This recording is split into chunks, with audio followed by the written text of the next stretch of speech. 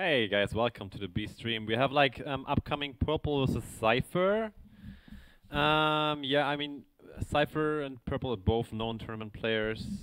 We have Cipher on the Paladin, Warrior, Priest, and Purple on the Warlock, Mage, and Priest. And the Druids got banned from both players. How are you feeling about the series, Kixo? Are you excited? Last year was standing for the first time in forever, and there's like actually a lot of strategy behind last year was standing. For example, we see Purple playing Mage, and what are the other being Priest Mage, like 98%. I guess, yes. Freeze Mage was really strong in last year standing. And we see Cipher with Paladin and Priest, who basically just don't beat Priest Mage. So he has to save his warrior for Priest Mage. I guess. Basically no way Cipher opens his warrior, because he would just lose if that warrior doesn't queue into freeze mage and loses the game. So Purple now basically knows that Cipher will either start with Paladin or Priest and can expect that and try to counter that, for example by starting with Mage. Yes, he definitely has a safety warrior. It's really important. Chat stays too quiet. Maybe make the microphone a bit louder. Let's see. But should be fine by now. Yeah, it's better now. Perfect. Yeah. Yeah, I'm pretty excited. Both really good tournament players. It's pretty surprising. Like both players are bringing Priest, but Purple might have the edge of. I mean, I just think that both people like expect Paladin to be very popular deck and think that Priest has a good matchup against it. Paladin is really strong at the moment. Just curve out well. Maybe Yeah, some good Paladin action. Mysterious Challenger is a pretty good card. Yeah. I mean, can even run a slower version to make it better against Druid or Warriors with Aldo Peacekeepers. Like so much tech cards now in the new Secret Paladins. Can And make we it might fit have against everything. fallen asleep and forgotten to start spectating. Oh yeah. So we're already in the game, right? Yeah. On turn 4, Cypher's playing the Paladin against Purple's Warlock, which is Demon Handlock. So we have like, I guess, standard mid-range Paladin with equality here against Demon Handlock. And Purple on the Demon Handlock and Cipher on the Paladin. Yeah. And we see Purple having all the demons, so in case Cipher chooses to trade into the Voidcaller, it could be either Doomguard, Mal'Ganis or Jaraxxus coming out. So I guess Doomguard would be fine. Jaraxxus is also okay. I mean, Cipher just has the answers, right? With equality and BGH. It helps a lot. Oh yes. This matchup is kind of hard to play. Like you have really to watch out as the mid-range Paladin, how low you want to bring him, and watch out for a tempo turn. But with a quality Consecrate, you can basically play this game a bit more aggressive. Yeah, but you can also just play, in order to play aggressive, play Peacekeeper and just ignore the threat. You could Peacekeeper hero power here and just go face for 7 damage. The issue is that you're always like expecting a taunt to come down in order to make the 1/8 giant still get some value. And the first time I see that rogue bug. What do you think is like the? I mean, the Alder seems fine here. I don't think you quite have. Yeah, you could also like just true Cipher. I like both lines. The Alder is a bit more aggressive. It's like a rope bug there in the spectator mode, yeah. Yeah. Like the bug just ended because a normal rope started, but there was like the rope going on all turn long already. Yeah, it's kind of weird. Like this happens from time to time. So I'm now pretty it's sure gone. Purple will try to find a time to play one Molten and then save a second to play around equality, but without any taunt giver, he can't. What does he have there? Doomguard. So we'll probably see the Watcher attack the Giant into the Divine Shield, then a Shadow Flame on the Ancient Watcher, now to just get the board clear. I mean, getting a taunt is like super important here for the handlock. I mean, he gets tempo with the Emperor Forest, but the Paladin, if he... You can't just go all face here. Is it lethal? No, it's 1 damage off, I think. Yeah, but I think you just embrace this mark. How do you do that? By playing True Silver or by playing Consecration, Coin, Cockhammer? Probably True Silver to save Consecration for the equality. Exactly, I think so. But you could also just coin Dr. Boom, that's a pretty good card. Yeah, but doesn't you want to finish the handlock now, right? Like as fast as you can. And I think if you play Dr. Boom, you give him like maybe an additional turn. Right, Dr. Boom has like a battle cry that deals 8 damage to your opponent's face. Yeah, I guess I think it's the equality. It just swings it so much into the Paladin's favor here is insane.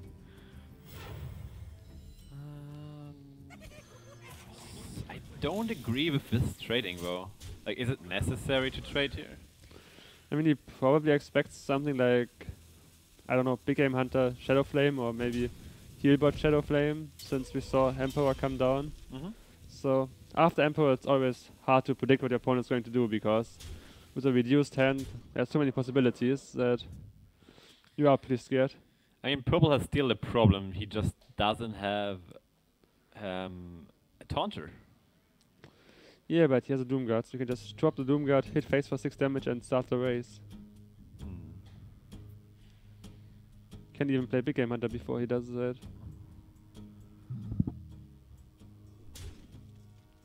Shadow Flame the Big Game Hunter here?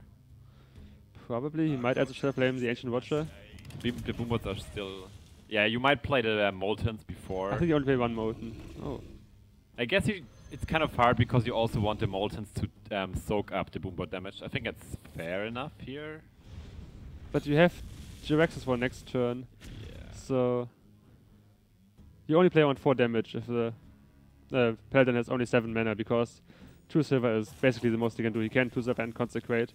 So unless Boombots sit face for more than 4 damage, so 5 or more, you don't really care. So... Oh, he even taps here. It's not quite lethal still. So what is the line? What is the right line here? I mean, it has to be Equality Consecrate. Yeah. And then... But then the Jiraxxus is pretty good. Yeah. It might be an issue with just Cipher played this too slow 1 turn ago, because he gave him the additional turn to make it actually a comeback for the handlock. Yeah. Yes, maybe he was too scared of Emperor, but I can understand him. Emperor is a pretty scary card. I mean, yes, but just make him trade the Emperor, otherwise he dies, right? Yeah, but he trades into a Big Game Hunter, so he stays alive on 1 HP, or gets Shadow Flamed.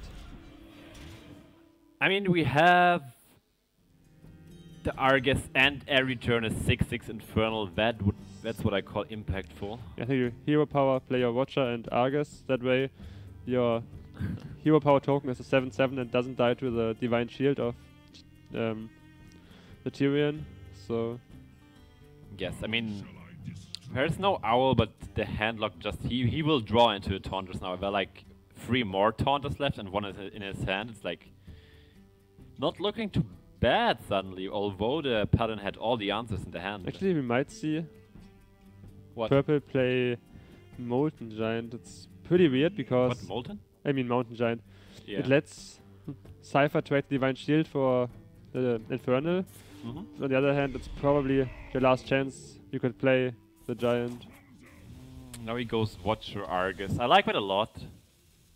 Or is it just a void card to get a Doomguard out? Yeah, he tries to get tempo back. It's so valuable. If the handlock stabilizes after Jiraxxus, it's like so huge. Yeah, but he will take probably 8 damage from the Cockhammer and the Tyrion attack now. Is he going to Cockhammer though? Yes. I mean, what you could do is say, there is no Taunter, go with the True Silver face, and as soon as you get the Ashbringer, you have lethal next turn, maybe with the Owl even. Just go like... saw your opponent play a Dark Bomb, just to get rid of the Divine Shield, so you know that it's hard for him to deal with it. So you want to trade Tyrion? No. I mean, I trade with the HP of Jiraxxus.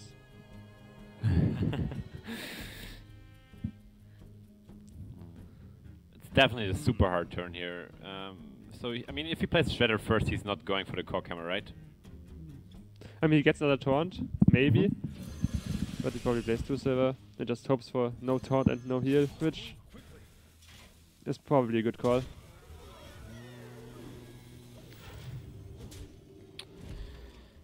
So, let's see. The Watcher is okay, but not really what he needed. Yeah, we see Owl and Cipher Sand, which will probably have huge impact next turn. But is it enough? Because purple will get Double 2 taunt. taunts. Yeah, it's like really good. He might even just taunt up the Watchers here. I don't think he plays around the second equality and just also maybe sets up lethal with a good top deck. So can you explain to me why purple choose to trade his Doomguard into the 2-3 instead of just tanking 2 damage on a zero? Like, in what case does it make a difference if you're on 3 or 5 HP when your opponent already has a 5 damage weapon anyway? So if it connects face, you're dead, and there's already 1 Consecrate out. Maybe So Hammer of Wrath.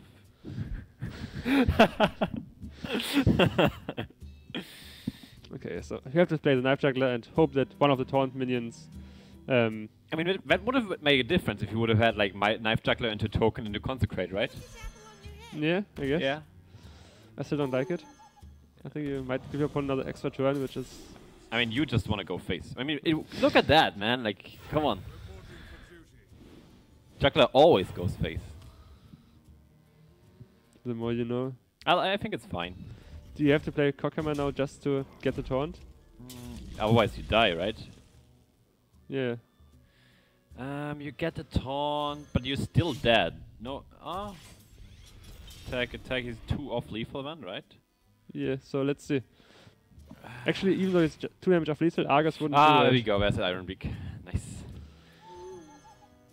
SM Mark. Insane match. It was like super favorable for the Paladin. He had like all the answers.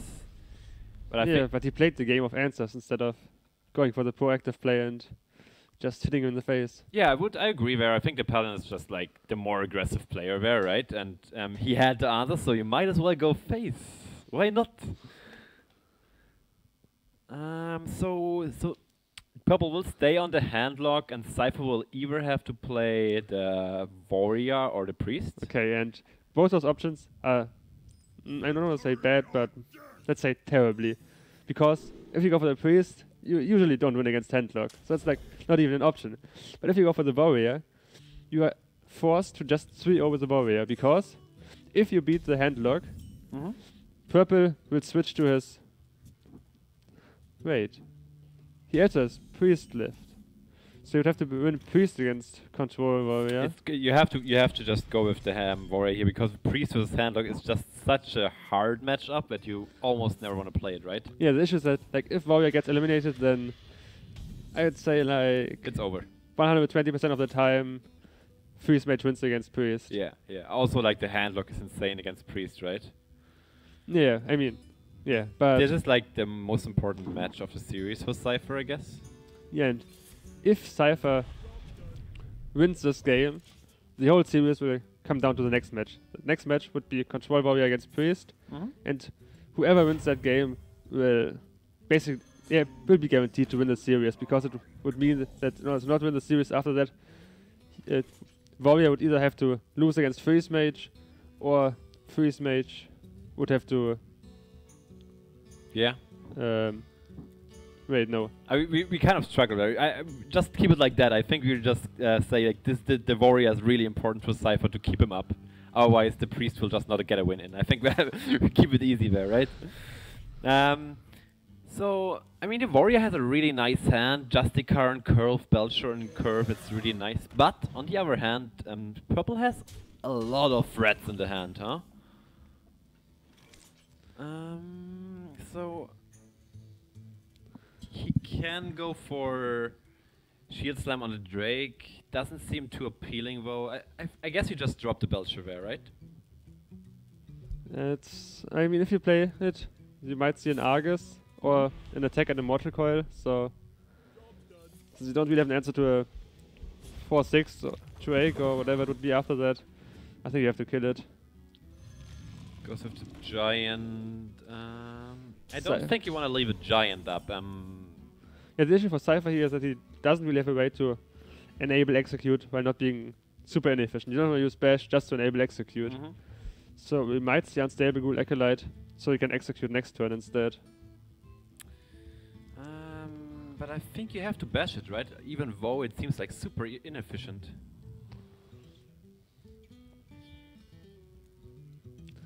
I don't know, maybe unstable Ghoul Acolyte is better, because that way, if your opponent doesn't use an Iron Beak Owl, your Acolyte will get 2 dwarves most likely.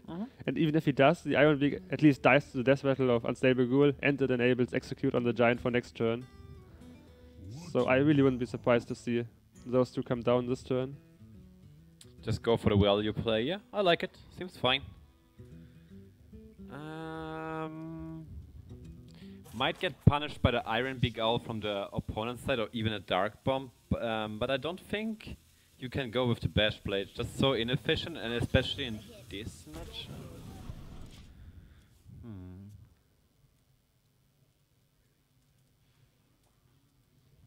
I mean, I think he's setting up the bash on the giant, but still, he gives the Warlock an overturn. Oh. Like, this is one of the turns where Loathab is like super strong, and I like it a lot. Like, Purple is just protecting his board really efficiently here from like spells like Execute or Brawl. Yeah, I think Brawl is the most scared of, because Execute will trade 1 for 1 at some point eventually anyway. But you can't really just Brawl next turn, because if you Brawl next turn, you take like 16 damage. Exactly. Before that, so it's like, I think Loathab like as good as it gets. You have a giant on the board, a good Death Rattle minion, and a 5/5 now. Like, in this matchup as the Warlock, you're the aggressor, right? So this Loathab is like really good. I'm still surprised we didn't see Acolyte and Unstable Ghoul come down, but he might also be scared of a Shadow Flame on Void Caller. The Iron Beak Owl here is really good. Just efficiently deals 7 damage, and also gets rid of the Armorsmith value. Yeah, he is on 8 cards now, so he does want to have the option to tap next turn, so he doesn't want to use something, so I think he'd rather play a threat than the Owl, but since he didn't have a threat, the Owl is definitely better than nothing. I mean, what Purple is doing here, he's just setting the Warrior under so much pressure that he has to use his removal more inefficiently. And that is really important for him. I like it a lot. And Cipher's kind of running out of good removal or efficient ways to remove the board. Cipher has to be really sad that there's no Brawl in his hand, because with a Brawl you can attack your Sludge into the Void Caller, force Purple to play another minion off his hand, and then you Brawl for 3 enemy minions. So it's probably the best it would get for him, but he didn't pick it up yet, so he kinda has to play his card draw and hope to get it as soon as possible. Executes the Void Call. No. Oh yeah, he slams a Bash Execute now. Problem is, like, will he ever get value from this Ghoul Acolyte? It seems it was kind of too slow this turn and too risky against like a Dark Bomb, so he has to wait another turn. Maybe he's just setting on the Ysera value here. I mean, back in the day, like 1 or 2 years ago, every handlock was wanting 2 copies of Siphon Soul. But since that's not really the case anymore, Ysera was a lot harder to deal with, especially now where you have seen Purple play his Owl already. I mean, what we see here is like super well played by Purple. Like the positioning of the Drake and protecting the Death Rattle is like really important. It gives the Warrior almost no out to efficiently clear the board. And we see Cipher, since he didn't want to play his Acolyte earlier, just kind of stuck in the sand, because from now, like, going onwards, he probably will never have the time to cycle Acolyte, so... He gets Ysera Awakens and already has a Grom in the hand. That might swing around the game, Yeah, it's something you might not play around if you're Purple. It's so good, because it just clears the board and its potential for 15 damage burst. Smart. Yeah, but right now if he would play it, he would have to trade his Sludge and his weapon into the Drake. So it would be 15 plus 4. Whoa. Whoa! So... Unless he trades... Oh. You got the Doom Guard. That is insane. Is this just lethal? I don't think so. No, he plays around the I think Awakens even if he like didn't trade, because it's lethal now, right? He just attacks with a weapon, Grommy Sarah Awakens. Game right. over. Haha. yeah, I This guess was like, I mean, the only. Wow. yeah, it was a lot of him. Like, looking at this turn, when you saw the game one turn before, still wanted to go his way. He had to get Awakens, he had to draw his Grom, and he basically needed his opponent to deal damage to himself by playing the Jiraxxus. So, quite a fortunate series of events for Cipher. Clear the board, 15 damage burst. Yes. Yeah, it was, I don't know, like this swing around from the Awakens. Hell yeah. That's what you want to see. So let's see. Wait, we see Purple not play Freeze Mage. So Purple is on a Tempo Mage. That might change things up. Okay, but like the most important question. We see one gold and one non-golden unstable portal. Which one do you play first? Always the golden one, right? I mean, there's a chance you get a bad minion, you just have to play and then it dies and then you lost a golden card. I mean, you might as always kind of want to start with the Scientist to cycle secrets out of your deck. Yeah, but next turn. It doesn't have a golden mad scientist, there's nothing to talk about this turn. But next turn, do you play the golden one or the non-golden one? Kind of hard. Do you want a golden legendary or not? I think you play the non-golden one to have the golden legendary for like turn 4 or turn 5. So we have now the mana bomb deck is kind of really good. So just draw the curve, place the golden unstable portal, and get an ogre. I don't quite understand that card. It's 8/5. I don't. The spectator mode is weird. The 6 mana is green, but that would be the non-discounted price. With a discount, it's 3 mana. But still, the card to me seems quite weird as a card because a 6 mana 8/5 isn't really that good. I don't think it would see play as it is, and then it has the downside on top of that. I mean, it hits for 8/6. What can we say about that? Wow. Okay, but it's for 6 mana. Just compare it to. You not liking this card? I can't see this. Like 8 damage for the face for 6. I would play mana? Starluck instead of that. Oh. It's just 7 damage. Yeah, but but it's 1 less mana, and the effect is a lot better. Getting an 11/11 is better than 50% chance to hit the wrong target. I thought you were into Ogre 6, so I failed. You just I think this is really important from the warrior side here. You just want to clear the board from a Tempo Mage because a mana worm can grow really fast. Adding a Flame Waker maybe makes it even more dangerous. And we'll probably see him play Unstable Portal, and unless he gets a better minion of that, play his Ogre, but he can always ping his own Acolyte if he feels like doing that. This warrior seems really greedy. You have like Nefarian.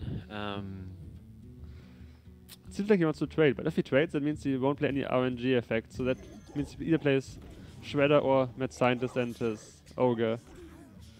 I mean, the problem for the warrior, I mean, the brawler is kind of really good here, but there's 2 death rattles on the board. He will get the second entity out. I guess he plays 2 entities. Yeah, it's most likely, yeah.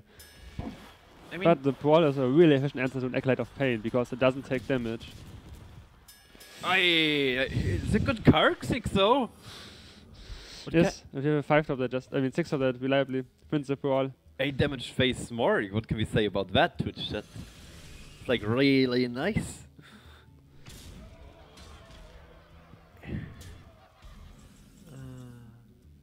Wow, this mana rough, wow. No boom this turn, I guess. What do you play? Slam? You just take another 8, obviously, here, right? We probably have to.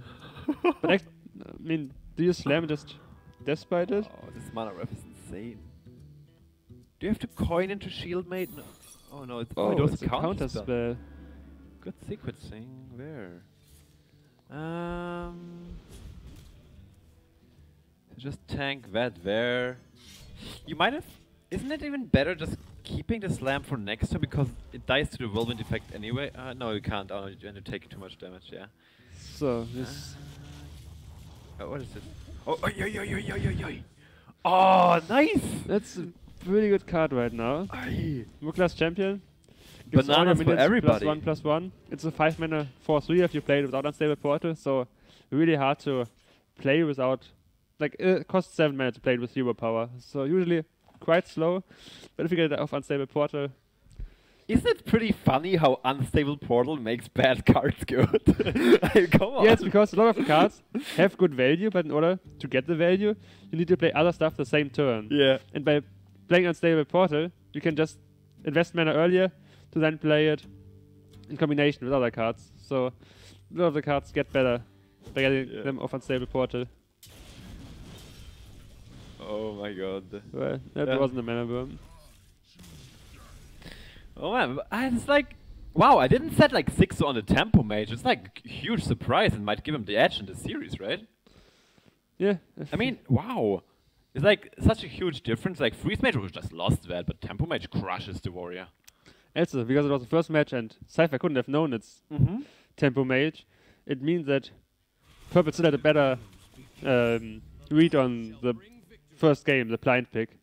So we got Purple with Mage here again, and the Priest, and Cipher has the Priest left. That also means that Cipher has quite a better matchup with a Priest, because Priest tends to be really good against Tempo Mage. And the best part is, if he manages to win this game as a Priest, we see a Priest mirror to just finish the match. Is there any matchup would you get more excited for than a Priest mirror? Oh, mate. Like around 80 of them? Oh my god, I think Priest Mirror is like one of the weirdest mirrors in the whole game, right? This Priest curve seems really solid. I like how what Purple is doing there. He's just keeping the coin for the Flame Waker, and that's how I like to play this matchup. He's going for the board here, or for the Sorceress. Like yeah, now you get the tempo advantage over the. Actually, don't really understand this play because if your plan was to do that, you might as well just coin Frostboard last turn and play Sorcerer this turn to just save 2 HP. I mean, you don't know what Priest is going to do in turn 2, so there might be stuff that changes your mind, but I guess you don't really care about 2 damage regardless. And the Twilight Guardian seems like really strong here. The problem we have now, with Flame Cannon and Flame Waker on the board. Yeah, but the issue is that if he uses Flame Cannon, he doesn't have use for the rest of his mana. So There's a Fireball. What's the problem, Sixo? That's a pretty good card to play right now. Yeah. But you could also play Arcane Intellect, make it for a Cane Missile, and then just missile the 3/6 down. Oh yeah. But you can't. You can Yeah, get yeah. 7 missiles, only 6 have to hit. So here, Vol'jin or not? I think Vol'jin, right? Maybe Drake is better right now. It's tough, right? I mean, with the Vol'jin, the thing you do, you set up for the Blackwing Corruptor. Actually, right, you can't play the Drake because then you have no Dragon left in your hand. Yeah. As well. Yeah. My favorite part about Vol'jin is, can you imagine it next expansion when you play Thornspear and then Vol'jin? What? He gets just up. Nothing happens. Yeah. Right? What the just fuck? 6-2. Just vanilla 6-2. Just randomly? Or oh my god.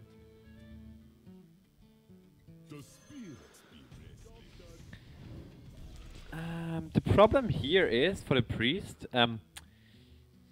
The Tempo Mage is removing threats too efficient here, and the Sorcerer's Apprentice here is like about the best top deck because he gets to play a 3/2. Yeah. Alongside with the spells, this is really good. It's really efficient. We see him play Flame Cannon first instead of playing the Intellect first, just to guarantee that all juggles of the Flame Breaker go face. If you play Intellect first, you might just miss 1 or 2 damage. I like this. Keep the Light Bomb alongside with the Powered Shield. Yeah, that's nice. The Priest cycles his deck with the Powered Shields as well. It is pretty much an open game, but I think Purple has the edge at the moment because he's removing and cycling so efficient. I kind of disagree. I think that the Light Bomb in Cipher's hand makes a huge difference this game. but he might just die too early before he gets enough value. That might Maybe be the you're reason. correct on that. So, you might see a light bomb, but then we'll see powered shield first. How sad are you that you don't have a Nova? Just you would trade into the Shredder first, then Nova, heal, most likely kill 3 minions, and still have mana for your hero power. Yeah, Nova would be like really good here. I don't know if you can afford to light bomb just now. Oh, that makes Nova even better. You might just... I think just play Northshire, trade into the Shredder, and make your opponent concede before he realizes you don't have Holy Nova in your hand. The question is how greedy you want to play as the priest here. The problem is you give up your board, right? You might... Yeah, you light bomb first, I agree on that. And you keep the 5-3, that is pretty nice. He runs counterspell, and if this is a counterspell, It is a counterspell, like most likely. We saw a counterspell last time, we see it in the sand, so if you would have played the Antonidas... Yeah. Oh, no. No, it's not a counterspell. They just cycled through. Okay, so he has 3 secrets in this deck. Northshire, that's fine then. That's pretty good. Yeah, now we just played a Twilight Guardian to protect your health. Yeah, I guess it's quite good because if your opponent somehow has to trade his own Drake into it, you can then finish the other Drake off with your Cleric. Seems good. The problem for the priest is like he's kind of low on health because Mage has quite good burn cards. Yeah, his hand is kind of weird. It's like, does he really have time to play Ysera? Yeah. The double Shadow of Death does nothing. I mean, we might just stand Antonidas missiles here. Just drop the Antonidas. And where's the Fireball? Yeah, I think Antonidas missiles next time you have double Fireball. You just go all phase. That's how it works in Hearthstone. Phase is the place. Let's see if the missiles agree with us. Just go all phase. Yeah. And Drake hits face Morg. He doesn't have quite lethal, and the Shadow of Death will help. Oh, that's actually a pretty good card to get right now. So you trade the Azure Drake, Shadow of Death Tony. And actually, I think it's Twilight Guardian. Now that I look at it, yeah. Yeah, you have to put Twilight Guardian here, like... Oh, that's so greedy. Yeah, Twilight Guardian. Actually, on the other hand, you know the opponent has a Fireball. So you know he has an answer to the Twilight Guardian. That's true, I mean, but you miss health, efficiently free health. Okay, I hope we just see it. Arcane Missiles for 50-50 lethal. Oh, it's such a good card, Azure Drake there. Just to cycle the deck again. He also trades efficiently into the 5-4. Mirror Entity. Okay. Cipher always one entity, and last game he saw a counterspell. So from his perspective, it most likely is a counterspell. So maybe he plays Ysera. It's true, right? Yeah, but he knows he has a Fireball in the hand, so the Ysera doesn't quite make sense. If he plays Ysera here, this game is anyways over. So, you probably want to play a Twilight Guardian. The question is just how you sequence it, because once you play it, the battle cry triggers before Mirror Entity. So his opponent, Twilight Guardian, will also get taunt, which means then he couldn't trade anymore. Okay, so what do you think of it? Bit crazy, like you play a Twilight Guardian, buff the opponent's Twilight Guardian, Shadow or Death it, and then trade. Yeah, I think what he just did. Just buff this up. I think you have to kill the spell power also, Cipher right? actually, I'm not sure if he expected 3 secrets, or if he just wasn't sure how to secret it, because from Cipher's perspective, it looked like 2 secrets in his opponent's deck. One is Counterspell, one is Entity, just from the last game. So if he would have expected Counterspell, the best play would have probably been to Shadow Word Death his own 5-4 at the start of the turn, to proc the Counterspell, and then play Valence Chosen. But... So here we go. It is... That's lethal. That's lethal, right? Yeah. The Fireball with a double buff on your mana worm, it should be exactly lethal. And the Tempo Mage delivers here. Yeah, that's a 3-1 win for purple. Choosing the Tempo Mage over the Freeze Mage gives purple the edge in the series. Really nice, well played.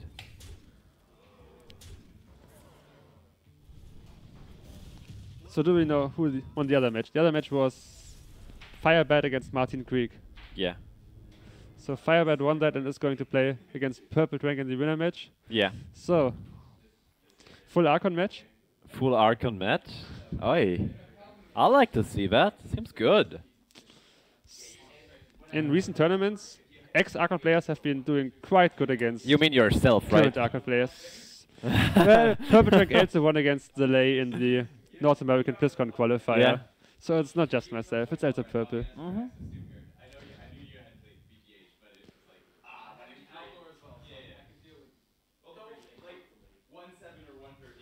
So we'll take a break. The next match is coming up shortly. I think it will be the winners match first. So stay tuned.